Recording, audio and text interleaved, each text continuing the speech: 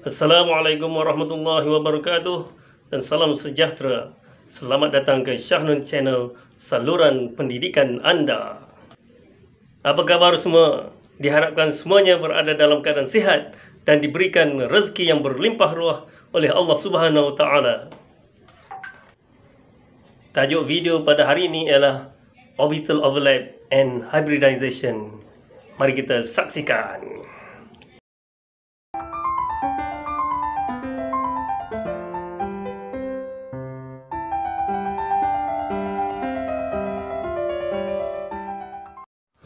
Welcome back to Syahnun Channel. Our topic today is orbital overlap and hybridization. We need to know the meaning of hybridization. Okay. First, this is the meaning of hybridization: mixing of two or more atomic orbitals in an atom to generate a new set of orbitals. And the number of hybrid orbitals is equal to the number of pure atomic orbitals used in the hybridization process. For example, mixing of s orbital and p orbital, and then it will become hybrid of sp. Okay, and the number of sp hybrid orbital is also 2, equal to the S and P. Covalent bonds are formed by overlap of hybrid orbital with atomic orbitals and overlap of hybrid orbital with other hybrid orbital.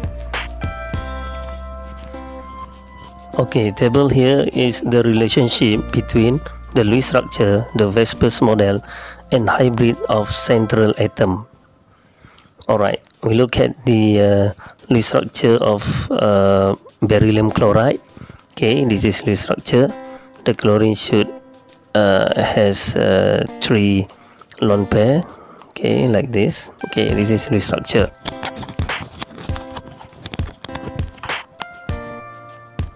For the Vesper model, BeCl2, the symbol is AX2, and the shape is linear, and angle is 180 degree.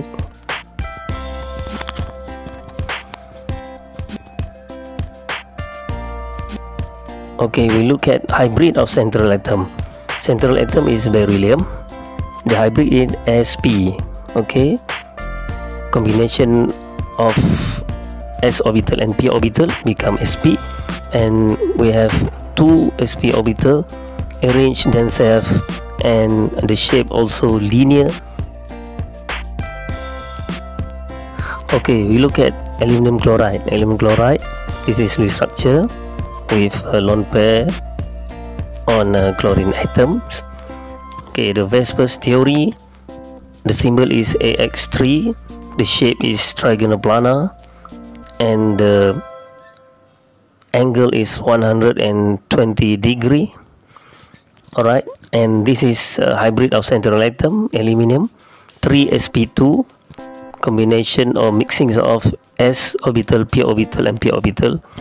And for carbon tetrachloride, and here is the Vespers theory, degree is 109.5, AX4 tetrahedral, mixing of 1s and 3p become sp3, the shape is tetrahedral. And we go to the phosphorus pentachloride, Vespers theory, the angle is 90 degree and 120 degree, symbol is AX5, and shape is trigonal by pyramidal. Alright, we look at the central atom, phosphorus, 1s and 3p and 1d become sp3. Alright, and the last one is SF6, AX6 octahedral, all the angle is 90 degree, and combination or mixings of 1s, 3p and 2d become sp3d2. Alright, now we go to the questions. Describe the hybridization process and draw the orbital overlapping of ammonia NH3. This is Lewis structure. This is what we have to do first. Write Lewis structure, and then we count the bonding pair, 3 bonding pair, 1 lone pair, and electron domain is 4. So 4 electron domain means basic shape is tetrahedral, and AX3E, that means the final shape is trigonal bipyramidal. And look at nitrogen as a center. The hybrid of nitrogen is sp3, right? The sp3 will refer to the basic shape. Okay, and then we want to know the hybridization process. First, we write the ground state of nitrogen. It has 5 valence electron. And then we write the excited state of nitrogen, same as ground state. Why? We look at the Lewis structure. Nitrogen has 1 lone pair and 3 electron for sharing with 3 hydrogen atoms. We already know that nitrogen will choose sp3 hybrid orbital, so we mix 1 s orbital and 3 p orbital to form sp3 hybrid orbital. Here we have a pair of electrons, same as lone pair on nitrogen, and 3 single electron ready for overlapping with 3 orbital of hydrogen atom. Okay, now is the time to draw the orbital overlapping between the central atom of nitrogen and terminal atoms of hydrogen. First, draw the 4sp3 hybridized orbital of nitrogen with tetrahedral arrangement. Don't forget to write the sp3 on each hybrid orbital.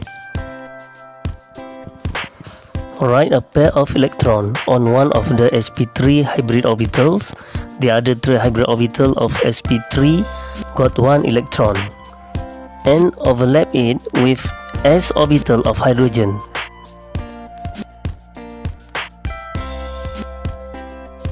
Then write the symbol of sigma on that overlapping.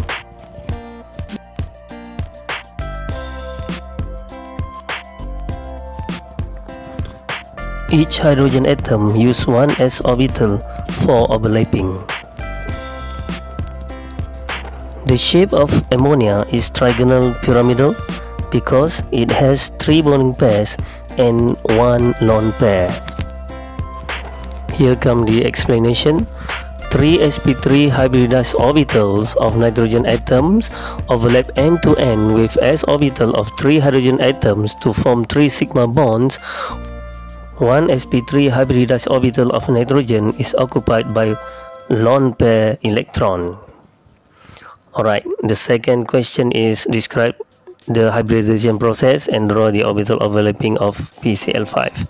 So this is the structure of PCl5, 5 bonding pair, 0 lone pair, electron domain is trigonal bipyramidal, and the shape also trigonal bipyramidal. Hybrid is sp3d.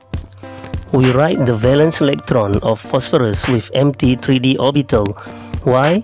Because from Lewis structure, we know that the molecule of PCl5 is expanded octet. Total electrons around the phosphorus atom is 10 more than 8.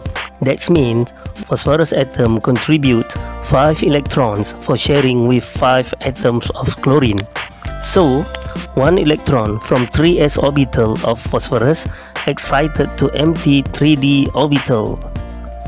The sp3d hybrid orbital form when 1s orbital mix with 3 p orbital and 1 d orbitals. Lastly, don't forget to draw the valence electron of chlorine atom. Let's draw the orbital overlapping. Firstly, we draw the sp3d hybrid orbital of phosphorus with trigonal bipyramidal arrangement. Make sure all hybrids orbital are labeled with sp3d.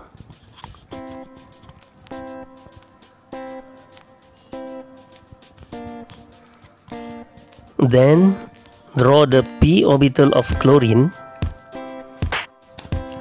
overlap end to end with sp3d hybrid orbital of phosphorus.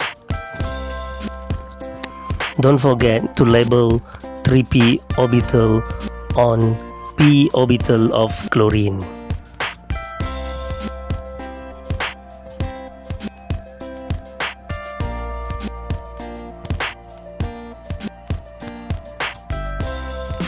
and then we use arrow to represent electrons.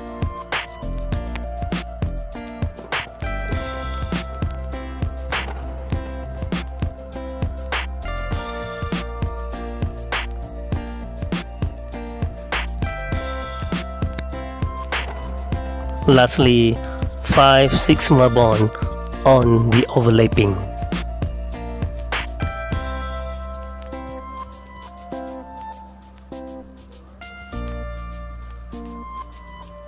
Explanation: 5 sp3d hybridized orbital of phosphorus overlap end to end with p orbitals of 5 chlorine atoms form 5 sigma bonds. Okay, the third question is describe the hybridization process and draw the orbital overlapping of carbon dioxide. Alright, this is Lewis structure of carbon dioxide. It has 2 bonding pair and 0 lone pair, and the basic shape and the final shape is linear. Remember that double bond is considered as one domain electron. Hybrid orbital of carbon is sp. As we know that carbon has 4 valence electrons, so we draw the ground state of carbon. At excited state, 1 electron from s orbital is excited to p orbital. How do we know? Okay, refer to the Lewis structure. Carbon atom has 4 covalent bonds, meaning that carbon atom has 4 single electrons for sharing.